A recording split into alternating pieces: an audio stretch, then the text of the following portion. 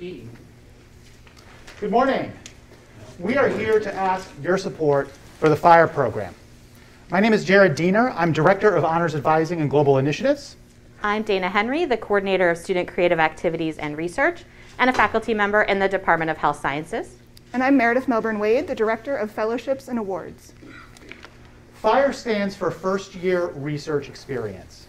We match first-year and new transfer students with experienced faculty mentors to collaborate on a research project. Students are paid for their work. It's a job. And this is really important because it provides an opening to students who also have to work for a living. The FYRE program bridges the gap between financial need and the opportunity to do research. So when you think of research, maybe you think of something like this. This is the mad scientist Doc Brown from the movie Back to the Future. Well, we're not here to build a DeLorean. We're not here to disrupt the space-time continuum. We are here because undergraduate research, at its core, changes lives. It's transformative. Undergraduate research is about building relationships with faculty, encouraging intellectual inquiry, developing problem-solving skills, supporting curiosity, teaching project and time management, encouraging teamwork and collaboration, developing confidence and competence, and enhancing skills for the 21st century workplace. To illustrate the impact of undergraduate research, let's hear from a few current and former students who discuss their own experiences. Daquan Nichols is in his second year at JMU. He is on track to graduate a full year early. He's a double major in biology and independent scholars, and he's planning on attending medical school after graduation. He says, "The place I call home is a land of little opportunity. Research offers me an escape. It gives me a greater sense of purpose and presents tangible measures for my own development. The relationship with my faculty mentor is amazing. The way he uplifts me as a scientist and a human being gives me the confidence to succeed in my future endeavors." Alexandra Wilson is a recent alum. She graduated in 2019, majoring in international affairs, and she is currently pursuing a law degree at Seton Hall University. Allie says this: "As a first-generation college student, completing research with a faculty mentor was more than writing a paper. It was learning how to use my voice. It validated that I belonged in higher education. Despite not being as familiar with college as my classmates, conducting research was evidence that I possessed the same skills as them. My faculty mentor taught me how to believe in my writing and, more importantly, how to believe in myself." Stephen Davick is a non-traditional student. He transferred to JMU a couple of years ago after serving 5 years in the US Marine Corps. Stephen is a triple major in intelligence analysis, psychology, and anthropology. And he is also, we just found out last week, the 2022 recipient of the Honors Scholar of the Year Award from the Virginia Collegiate Honors Council. We're very proud of his accomplishments. Stephen says, "JMU enabled me to conduct applied, interdisciplinary research in ways that have significantly impacted me. Through financial support, access to journals and databases, faculty mentors, interdisciplinary labs, and external research opportunities, I have learned the critical skills of research and analysis. This positive experience at JMU has significantly shaped my plans to continue research at the graduate level." So our students tell us that undergraduate research is transformative, but why? We expect students to leave college with certain skills like critical thinking, collaboration, problem-solving skills. But in the classroom, there isn't always an opportunity to practice these skills using real-world applications.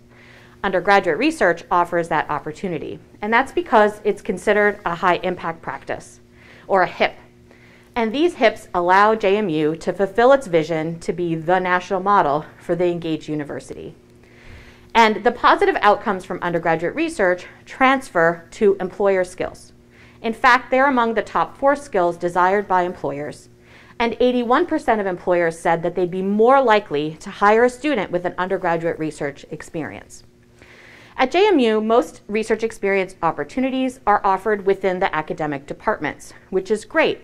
But it creates accessibility issues for some students. Some departments have more funding, some departments have lower teaching loads, other departments are unable to offer paid opportunities to the students. And because of this, not all students have the opportunity to participate in undergraduate research.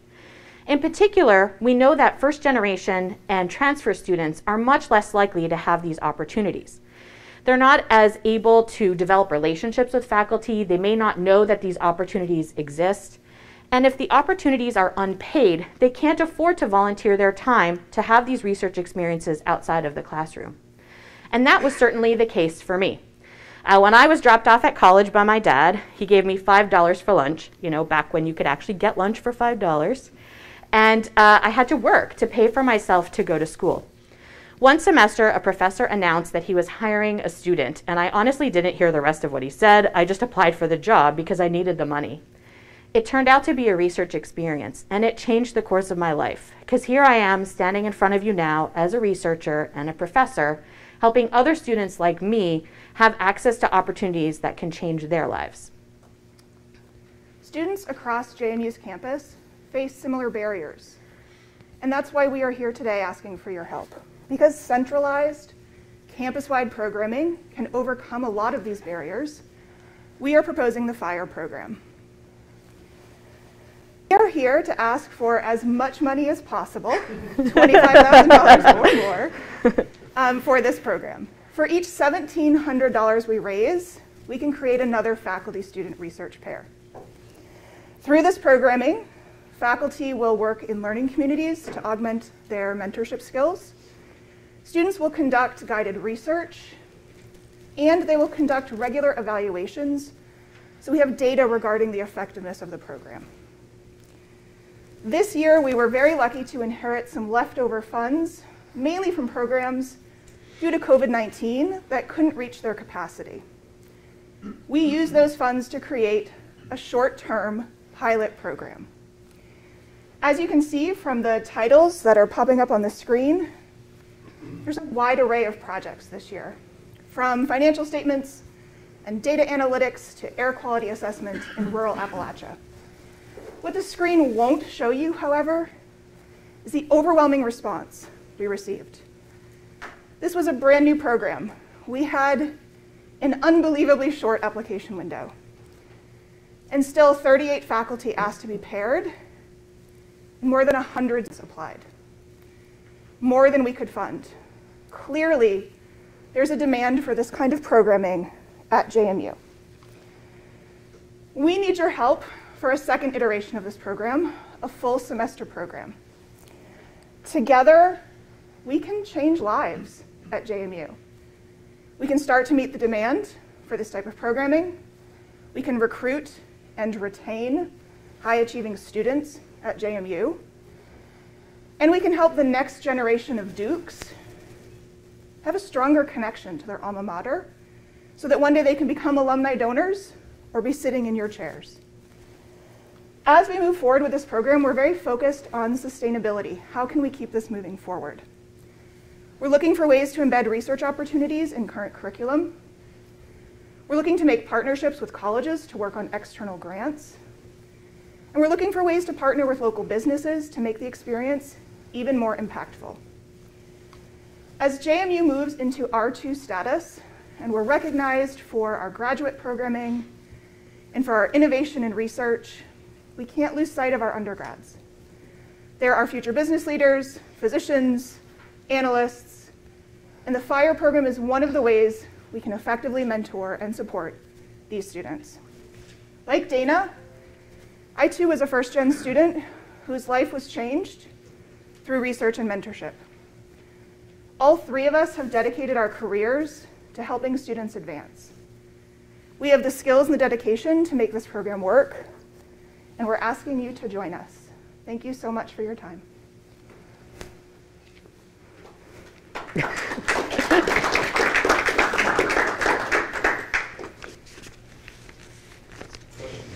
Thank you for the great presentation and where you're headed with the project. With what you present is clear, you're going to have to continue to have a lot more faculty engaged. What do you propose to make it worthwhile for faculty to be a part of it, and how will you mentor them along the way to be a part of this program? So one of my areas of expertise is faculty professional development. I worked for our Center for Faculty Innovation for 4 years. And so part of this program offers professional development opportunities for faculty, which will run through a professional learning community. So faculty will learn the special skills that are necessary to mentor first-year students because they come with unique skills.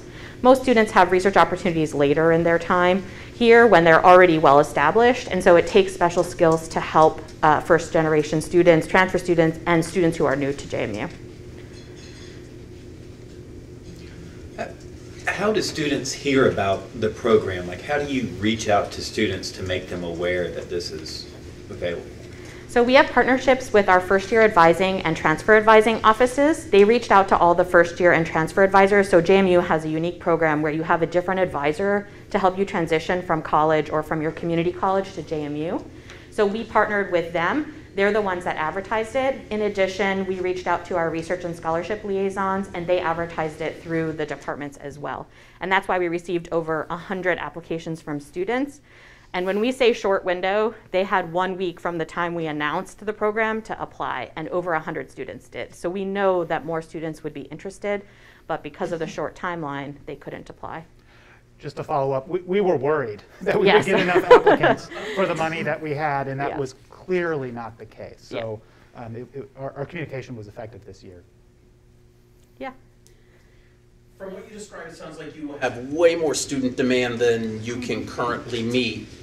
How are professors going to go about screening, vetting, interviewing to make sure they get the right students in the right projects? I will say that we did that this year. Given the really short time frame, we had an application where the faculty submitted first with a project description. It was published, and then students could go in and pick their top 3 choices. And then we looked at student responses, student experiences, what they hoped to gain, what the faculty member hoped to impart, and we made those matches. One of the things we're learning is that we might not do that moving forward with more time, that we could give faculty a list of students with specific skills listed, what they hoped to gain, and that faculty could help us in making that decision. Thank you. We're learning a lot. Great effort, great presentation, but really impactful project. How do you, he's just talking about the student selection piece. Let's go to the other side of the supply. How are we prioritizing the research projects? Because I would assume you have more projects than you can fund. Yes. So what's that prioritization process like? So we looked at a couple of things this semester. We wanted to represent the diversity of disciplines across JMU, so we made sure to select faculty from all the different colleges. The other thing we looked at was their mentorship plans. So we asked the faculty in their application to describe how they would mentor the students differently from the students that enter their labs later in their time. And so we looked to see, did they have specific mentorship plans that paid attention to the fact that these students were going to come in without as many courses or as much preparation and experience. And so between that combination, we were able to narrow it down. But it was really disappointing to not be able to fund all of the projects were worthy of funding. All of the students were worthy of having these opportunities. The other thing we did is we then shared the interested students' information back to the departments and colleges to say, hey, we have these students who raised their hand and said they're interested. So we wanted to make sure to follow through with those students and give them those opportunities by sharing their information with their permission back to their departments, so that hopefully the departments might match our funding and then provide additional opportunities for those students who said they wanted to participate. Is there standardized pay for all the students, so it kind of keeps it equal for all the students? It's $1,200 for the semester. We did $1,000 for the reduced program this year. You mentioned that you attempt to have diversity across the curriculum. Most of the examples, and clearly most people think of research, they think of the sciences and social sciences, but what about those that are in creative expression? What kinds of opportunities are there? We have 2 recipients this year from the CVPA, Visual and Performing Arts. And I think from CVPA and the College of Education, we noticed we had the smallest number of applicants overall.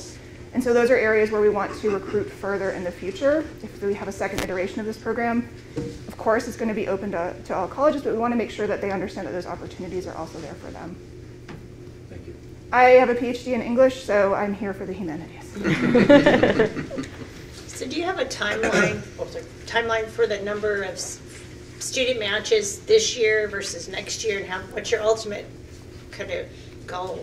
Our goal for next year is to advertise in the fall, solicit application materials in the fall, and make matches before the end of the fall semester so that students can return in the spring ready to focus a full semester on research. This semester, we had to do a lot of that work together over the holiday break. And then a lot of those students were starting their research March 1. You may have addressed it, but thank you for the presentation. It seems like a terrific thing to support. But is this a stopgap? Or you're looking for sustainability? You can go to corporations or other institutions and show that you have success and you'll get grants. The sustainability, if you have 100 applicants and 14 openings, if you do a great job, then that's your thought. This is the catalyst. Yeah, yes. You can go to sustainability. Exactly. This is the seed funding so that we can show the demand and the success. So we're collecting data on the faculty-student pairs regarding their mentorship and how their skills have developed. We can use that data to partner with colleges. So a lot of the grant funding that's available for these types of programs are typically tied to disciplines through things like NSF, NEH, as well as through foundations and like corporate foundations. And so we would partner with faculty or department heads in those departments using the data that we have to apply for longer programs that would exist to help train the students in those disciplines. And then the corporate partnerships are really in line with the work that RNS is doing right now. So Research and Scholarship, which is the office that we work in, they're really working hard to expand and develop our corporate relationships. And one great model of this is in some colleges, alumni from a particular college, like the College of Business, might invest in a research opportunity, and the students will collect data that support the business's functioning to help students see that you will use data and analysis tools when you work in business. Some business students in particular are rather have high-paid internships working at a corporation during the summer instead of doing research. But these programs show them that you need to know how to do research to be successful in your career. Then the corporations that donate that money have a pool of students with research experience that they can draw from for internships in a subsequent semester or hire directly out. So those are the kind of models that we're using to develop corporate relationships and apply for grants. Thank you. And just really quick, is that relationship, that bridge to internship, is that theoretical or is that in practice? So right now at JMU, we probably have a few that we're not familiar with. This is an existing program at another institution that I'm familiar with, and so it's a win-win situation for them to financially support undergraduate research, get data for their business, and then basically they're pre-interviewing these students, right, for an internship later. In particular, it really helps a lot of students who get access to internships get access because of their GPA. And so that limits we miss a lot of really wonderful students who maybe struggle with classwork, but who have amazing, innovative ideas. And so that's one of the opportunities, ways that we can help students who maybe don't have the strongest GPA show their value to companies. Thank you.